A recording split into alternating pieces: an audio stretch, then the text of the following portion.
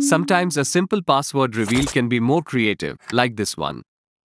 If you observe, the light beam not only reveals the password, but also interacts smoothly for the cursor movements. And to recreate this effect, I have used a form element and added an input container, inside which I have added a label for the input. Below that I have added the input field itself. As the main focus is on the toggle effect, I have added the password field only. Next, style the input container by setting its width to 350 pixels and position to relative.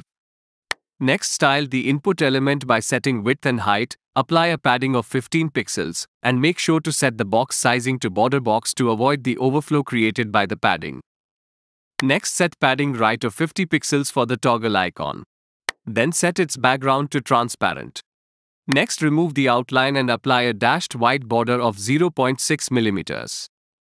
Finally, set its font properties as shown. Next, add a simple focus effect by changing the border color when focused. Next, style the label element by setting its font properties and providing a margin bottom. Now we will create the light effect. For that, inside the input container create a light element as shown, inside which add an icon for toggling the password.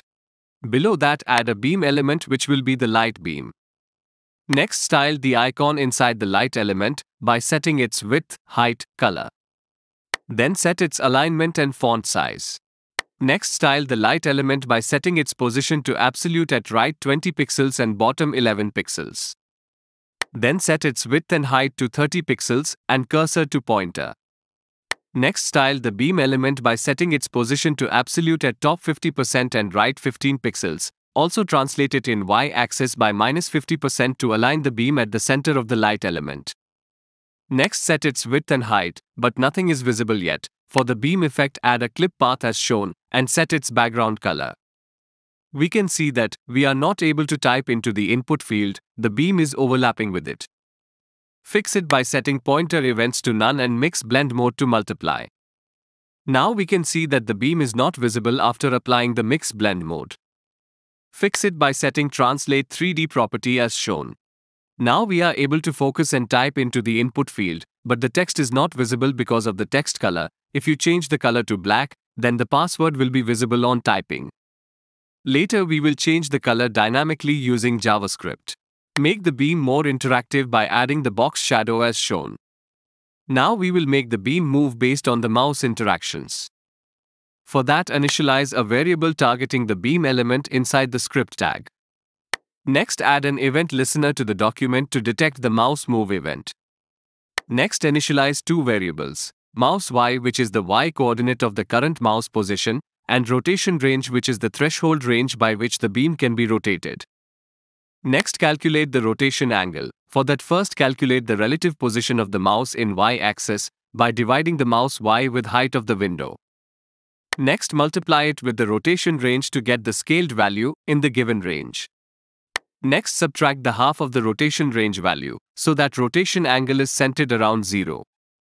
Next, we will apply the transformations on the beam. For that, first set the translate y value which is mentioned in the CSS. Next, rotate it using the negative value of the rotation angle that we calculated. We can see that the beam is being rotated along the center. Fix it by transforming the origin as shown. Apply a transition to make the movement smoother. Next, we will make the password visible. For that, create a function toggle with parameter as button. Call the function when the icon is clicked and pass the icon as the parameter. Next, initialize a variable to target the password input element. I am checking the icon. If the icon name is visibility off, which was set initially, then change the password input to a text input, which will reveal the password, change its text color to black, and change the icon name to visibility.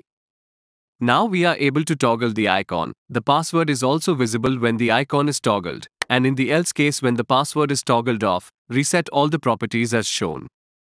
We can see that the beam is visible by default, so fix it by setting max height to 0, which will hide the beam element. Next, add a class called on for the beam element and then set max height to 25 view height. Finally, at the end of the if-else condition, toggle the on class for the beam element, which will make sure that the beam is visible when the password is toggled on and off. If you find this tutorial valuable, then subscribe to the channel.